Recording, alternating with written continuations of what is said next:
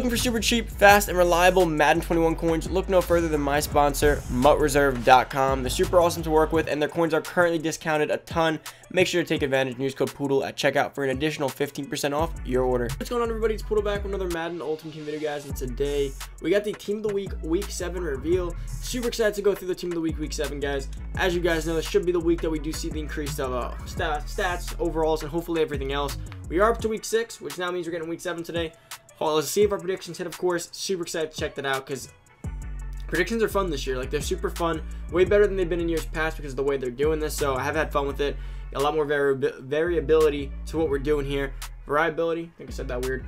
But I'm really excited to check this out, guys. I'm going to go over the two that were revealed last night first, and then I'm going to go into the ones that are being revealed right now. And then I'm going to show you guys all the stats and kind of what my opinion is on everything.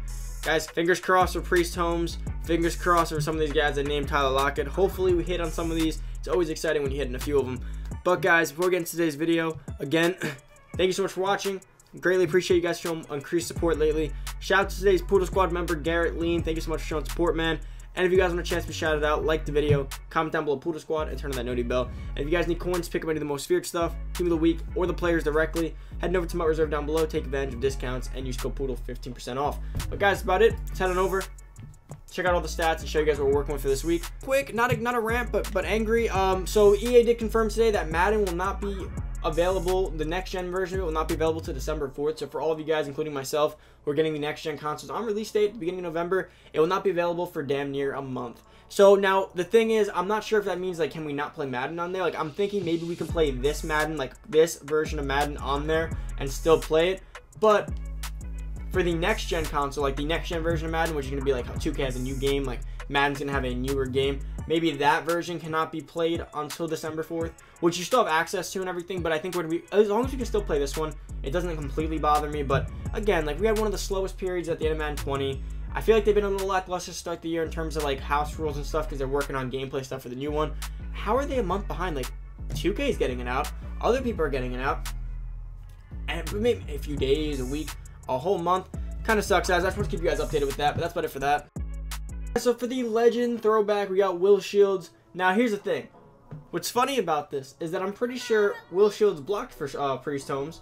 So if this is the same day they're talking about, as one of my commenters mentioned, one of you guys did say that it's funny because they picked the guy blocking for him. I guess because they had such a good day on the ground, they picked Will Shields. So I was actually pretty close. I don't know what year it's from exactly, but if it's really ironic that it's the Chiefs right guard. Now there is a chance, like I said, that they had such a good day yardage wise, they gave it to Will Shields. So I did propose that it could have been an out lineman, but I was told that I was dumb and that there's no way to be a lineman, so I went with the running back. But here we are.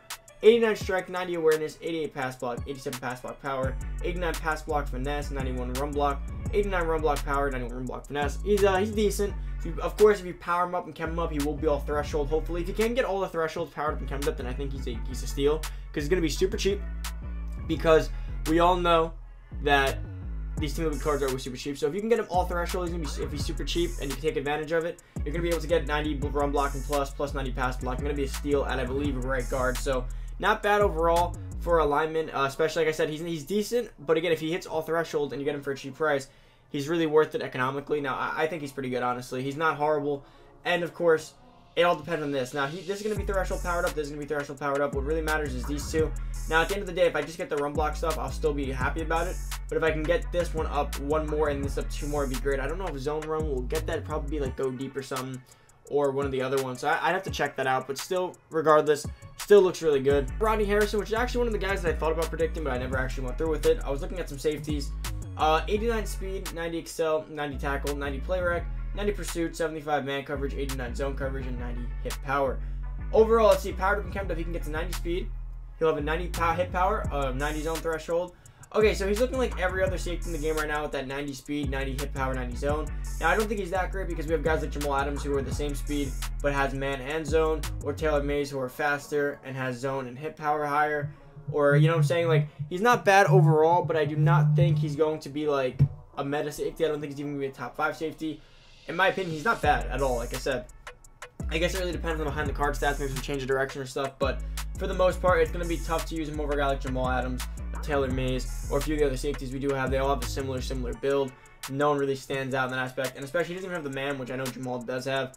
That's about it for that, guys. Let's get over to the other ones. So, guys, this is one of the first lower ones. We did have 2 other 80s, but they were pretty irrelevant, and I didn't get the screenshots for them. But again, like I said, pretty irrelevant. So these are the ones that matter. Devin White, I did predict him, so that is our first correct prediction for the day. Devin White, 88 speed, 87 excel, 72 strength, 83 tackle, 80 play rec, 75 block shot, 83 hit power, and 70 zone. So I was right on the predictions as well. I said that his speed would be around an 88 unless you get a higher overall. Good hit power, guys. It's going to be a great user card.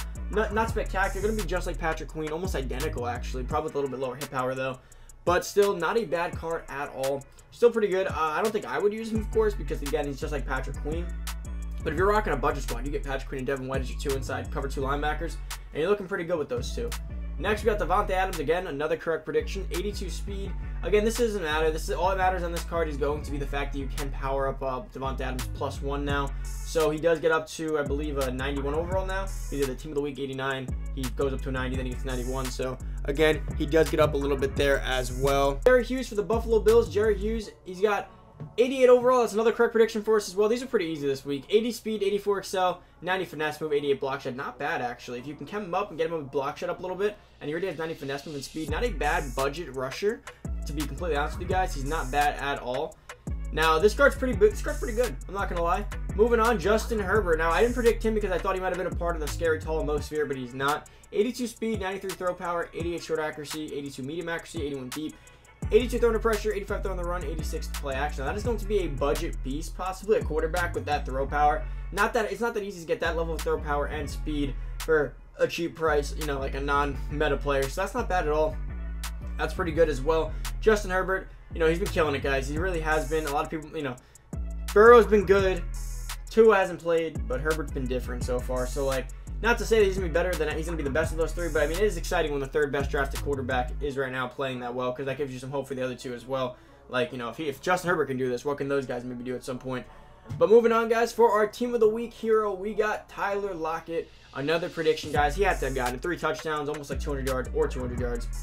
He killed it. 92 speed, 83 jumping, 92 catching, 86 catching traffic, 90 spec, 86 short, 87 medium, and 89 deep. So kind of like what I told you guys in terms of stats, power up and chem him up. He's going to get 93 speed, which is great. He's going to get the deep route running threshold. So I recommend putting play fake on him because he gets deep route running threshold regardless. Put play fake. See if you can get his medium. If you can get his medium or short to a 90, plus the deep and the speed, guys, he's going to be a meta receiver right now. He's going to be crazy good. He's pretty much going to have DK Metcalf speed with more route running and more catching, which is really, really good. He's not, of course, he's not tall. You know, he's on the smaller side, but still, he's pretty good in general. This Tyler Lockett's gonna be really good. Now, his price probably gonna be in the 250K range. I mean, if Odell was expensive, I mean, he's got to be at least a little more expensive than Odell, right? The card's great though. I do like Tyler Lockett. So far, so good. And then for the LTD, we do have Joey Bosa. Now, I predicted Von Miller. I wasn't too far off. I did predict pass rush. Now, Joey Bosa, 92 overall. 80 speed, 88 acceleration, 87 strength, 86 tackle, 93 play rec, 78 block shed, 89 power move, and 94 finesse move. As per usual, Bosa has no block shed, but powered up and chemmed up, you can get his block and finesse move to like a 99 with pass rush maxed out. So again, if you want a crazy edge threat finesse move kind of guy, Joey Bosa is going to be your guy. But of course, you have to remember that he's not going to be able to play the run as well, so which is weird because in real life I've seen him blow up some runs. I don't know where this, you know, Joey Bosa can't run stuff comes from. I mean, at least give him like an 85, right? It will get to an 80, but again, that's not really that great. But he is crazy athletic and crazy good at pass rushing. So I mean, if you're just looking for a pure pass rusher, I mean, again, you could also do the whole sub out thing where like on 3rd and long or 2nd and long or first, you know, whatever it is, 1st and long after like a penalty, you know, they're not going to run it or something. Sub him in, let him wreak havoc on short yardage downs or running downs, or you're playing a running guy, you take him out. But again, do you want to be paying the LTD price to do that? I guess it depends on this price point. But that's about it for that.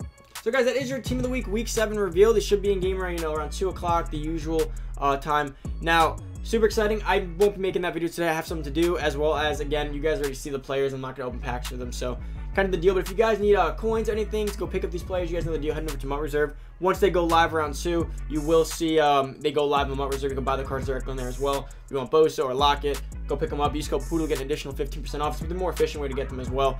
But yeah, I'm excited. This Team of the Week's fun. It looks great. I also have my Scary Fast video going up later as well, so stay on the lookout for that.